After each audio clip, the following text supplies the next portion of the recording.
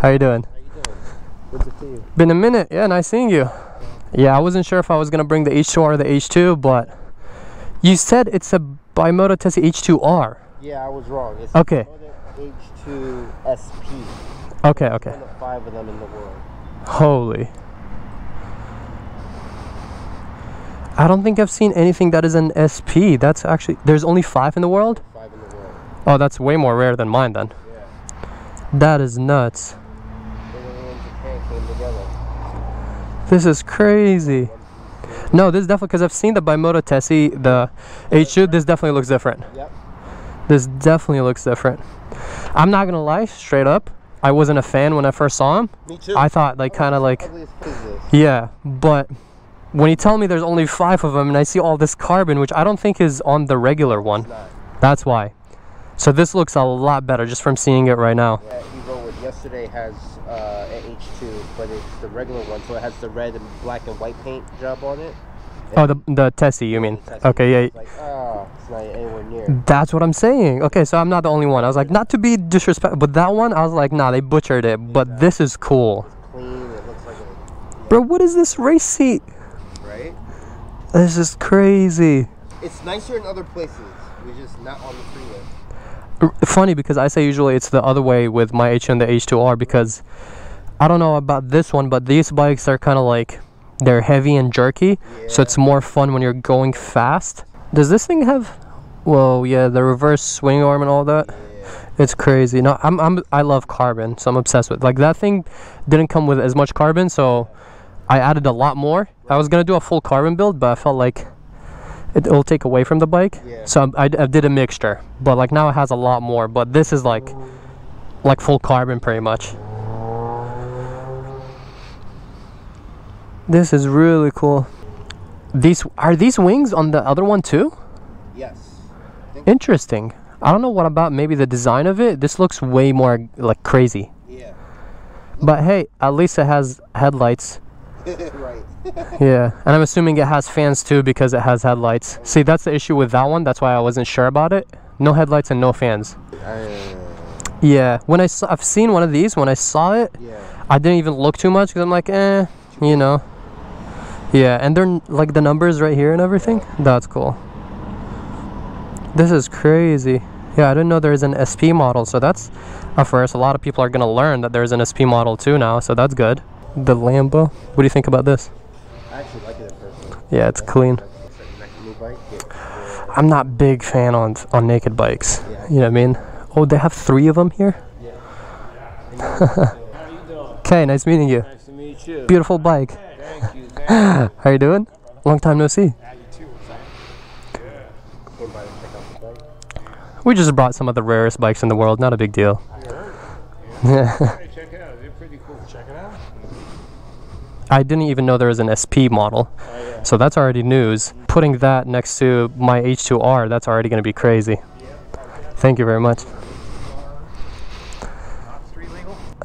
Yeah, 330. I love the videos where they're shooting flames out the back. Yeah, yeah. But that, yeah, we definitely need to, at some point, move that, have them next to each other. That's going to look insane. That's the one, there's only 5 in the world? Wow. I've literally never even heard of it. That's how crazy it is. I've heard the Bimota Tesi, but not the SP. Started making them in 2020.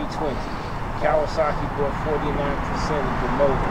This is the first of their collaboration, what they produced. I was gonna say that looks kind of like the supercharger on the H2R. That's what's in here. And then it has no chassis. All of the aluminum is cut for 1 block of billet, so there's no welds anywhere in the aluminum. If you look at the swing arms, they're skeleton arms, so for lightweight. So it's got like 293 horsepower, but it's 50 pounds lighter than the regular H2. So it's 440 wet. Oh yeah, It's 440 wet? So it's a little lighter than your arm. Wait, you mean 340 then?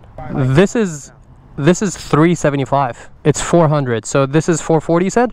This is 475. I'm sorry. You're correct. Yeah, but its H2s are 500. Yeah, the H2 is 550 more than this. Yeah.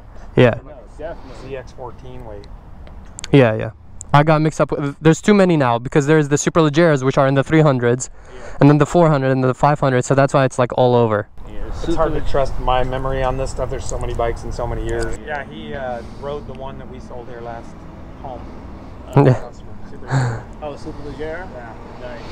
Yeah, I've been very on the fence on the Superleggera for a long time, but I'm not gonna lie, from riding that and a V4R, it's not worth the price difference unless you're getting it because it's Superleggera. Yeah. You know what I mean? If you're getting it for that reason, 100%. Like, yeah, it's the craziest and most expensive ever from all brands. 440, that's crazy. 35? Yeah, that's 35 pounds lighter than that, which is crazy to say. Right. Because that's the whole point, is that's a track bike and it's like super light. Because it's 50, the H2 is 525 wet. Okay. This is 475. Huh? This is 475? Yes, 475. So it's 50 pounds. So this is an extra 35 on top. That's crazy. Almost 100 pounds lighter. Yeah, than an H2, regular H2. That's crazy. 85. Yeah, that's nuts.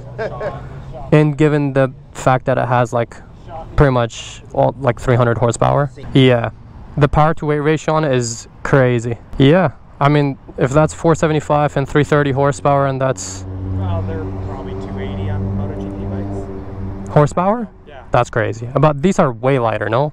Aren't they in the 300s? Those are lighter, yeah. Yeah. You guys don't have a Superleggera? Oh my god. You know, if you had the V4J, that would have been insane. That picture would have Oh yeah, the blue one? Yeah. I gotta go appreciate these bikes next to each other. That looks... That's a sight. That's... Look at that, boys. Yeah, this is great. I'm glad I brought the H2R and not the H2. Right. This is more fitting for sure, especially that this is like an SP model, so... Yep. Yeah. Now you guys got me thinking about one of these, assuming I can find one if there's only 5. Well, he found one. He's looking to sell it. This one? Yep. I gotta ask, how much? That's a good question. I don't even... Okay. He's the one to ask. The fact that it's street legal, you know what I mean, and like I was literally talking about it before I got here. I was like planning on installing fans. So the fans on the H2, probably the same fans as these, are actually plug and play with the H2R, is what I was informed. So thankfully I can supposedly just plug them in and it should work, which is great. I don't care about the headlight. You know, I'm not gonna be riding it at night as much. I did one time and that was really sketch with no headlights. No, we'll definitely talk price. I'll do some more research because I'm assuming this is, if not the same price, then more expensive than the R. Yep. It is more? Yeah, it's more. Okay, do you know how much it is, like MSRP? Let me look it up. I think he paid like around 80. 80? Yeah. Okay, so yeah, that's 20 more than the H2R. This says 64 euros, which is 75. Yeah, so he paid around that much. Yeah. And of course that's like sticker besides, you know. Exactly. Yeah, I get it. And I don't know if it's the same, but I feel like the tail of this bike is very different than the other one. Like, yeah, they use the same tail light, but the entire tail design is different. Yeah, it looks... The only issue with me is because it's content, correct? Right. What can you do to this? You can't do anything. Can't do anything. You know what I mean? That's what I'm saying. So if I get it, I'm only getting... Huh? You put a sticker on it. A sticker, yeah. I'll put like I'll remove this and put a K logo right here. That's all I can do. It's this logo right here. Right. That's all I can do to it. Perfect. All right. That's a thing. Yeah, because I gotta think about like how much content can I make with that for the price. You know what I mean? Exactly. But speaking collection wise, that would be crazy. It's a collector's bike. I'm not gonna lie. All the signatures of everybody who made it, all the people that are part of the manufacturing of the bike. That is awesome. How many miles are on it? He's riding this bitch though. Almost 5,000. Okay, it got some miles on it. Yeah. Nobody is riding this. Oh yeah, 100%. I'm the same way with almost all my bikes, especially like the crazy ones like these. Yeah. Forget about it. I don't care who you are, you ain't riding these. I figured you guys would get along because y'all have the same kind of mentality. Yeah. I'm buying a bike, I'm gonna ride it. Oh yeah, 100%. I respect that. I mean, this thing, I only got it like 3 months ago. It only has 300 miles on it.